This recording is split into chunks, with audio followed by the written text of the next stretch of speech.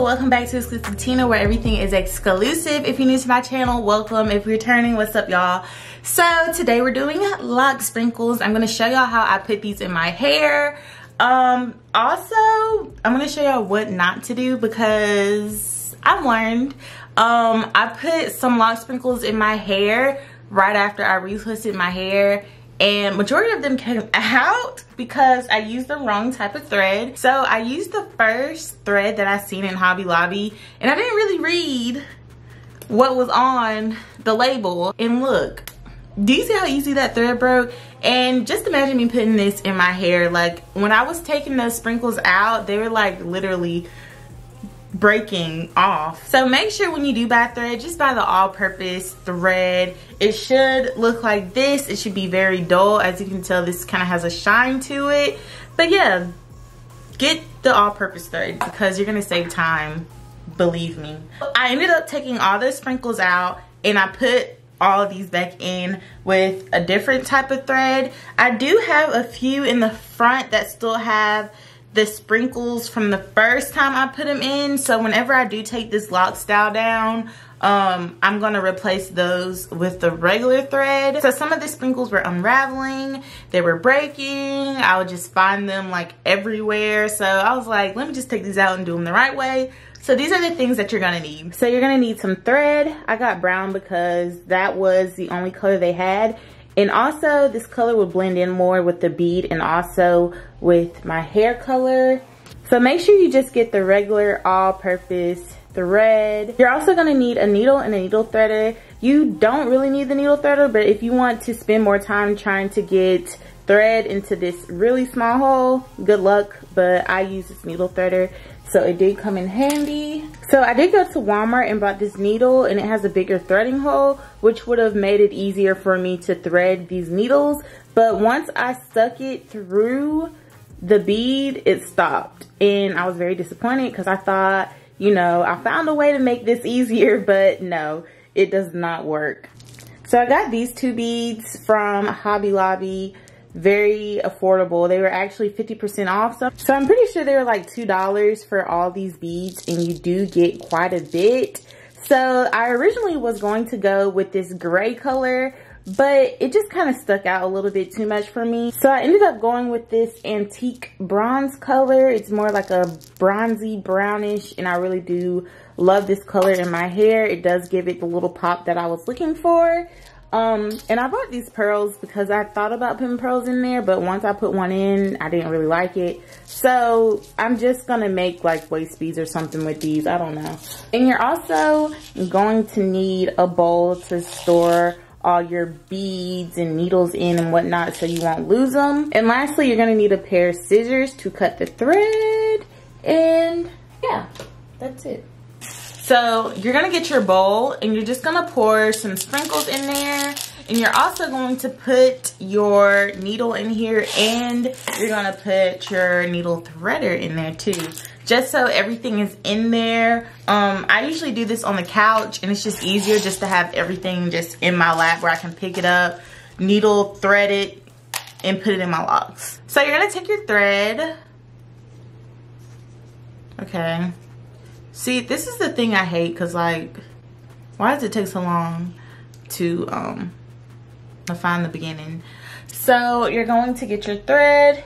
I do maybe like 12 inches, 10 inches, I don't know, I don't really count. But just long enough so it's easy to tie. You're gonna cut it with your scissors. And then you're going to get your needle. I think it's faster for me to thread it without the needle threader thing. But if you know, some people can't really see the hole like that, so just get your needle threader, it saves time. So now I have my thread like this. Okay, so you're gonna have a really short piece like that, and then you're gonna have the really long piece, and you're just going to thread it through a lock. So I'm gonna do this lock right here. You're gonna thread it through the end. Make sure the end of your lock is fully locked, because if it's not, it's gonna slip out. So I wouldn't thread it through like this lock because it's not locked at all. It still has some locking to do.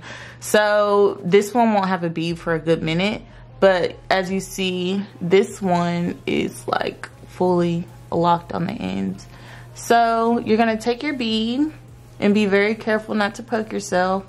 You're gonna thread it through like that, and then you're gonna pull the thread through like so. Take the needle off, and then you're gonna tie the knots. Okay, so I'm gonna do one, and then I'm just gonna do it like 5 times too, just so like it really doesn't come out.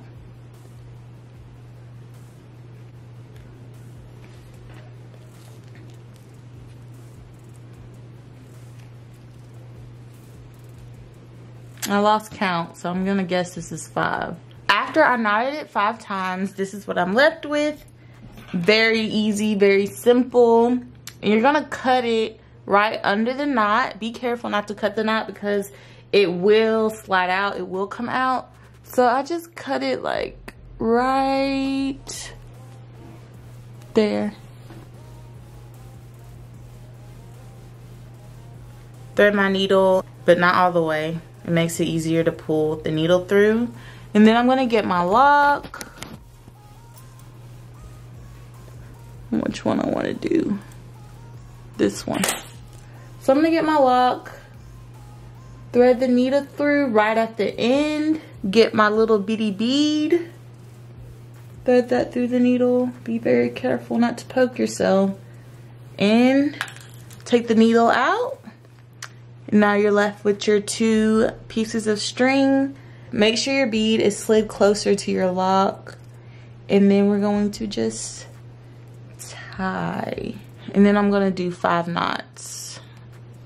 1, 2. Make sure they're tight. If you get the all-purpose string, you'll be able to kind of pull it to make sure it's tight. That was 2, 3, 4, 5.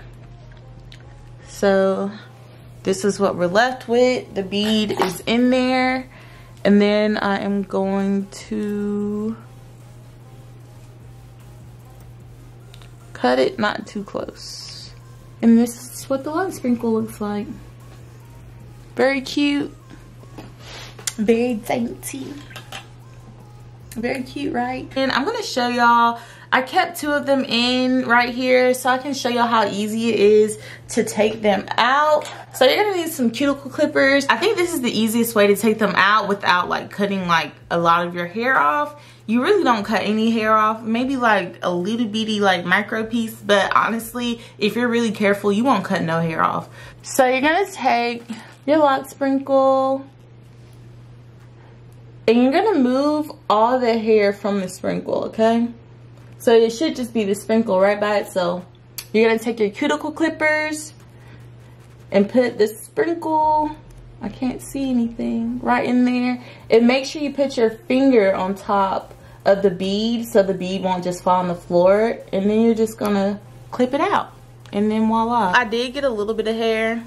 If you can see, it's nothing that's going to damage my lock just because I'm not just putting these in and out my lock like that, like every day. I do plan on keeping these in for a long time. So I just take it, move all the hair that's around from the bead, and then clip it, and boom. So I'm going to show y'all one that I put in and it still had kind of like a loose end. So this is one where I kind of like rushed it. Like I said, it was more of a trial and error the first time I put these in. As you can tell, like, this needs to be locked up way more. And I did have a few that were like this that slipped out. So I'm just gonna take this one out. I'm not gonna redo it.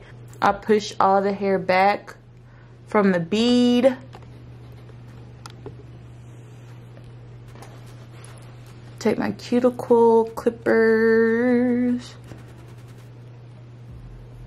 Put my finger on top and clip, and it takes it out. So that is how I put my lock beads in. Very simple. For the people who are asking how I do it, that's how I do it. So make sure you go to Hobby Lobby and go buy your lock sprinkles. Don't get gypped out here because they do be selling them on Etsy for like $30. Just go to Hobby Lobby get these little glass beads. I don't know how the plastic beads hold up, but I wouldn't even waste my time putting those in. Make sure you get the glass beads.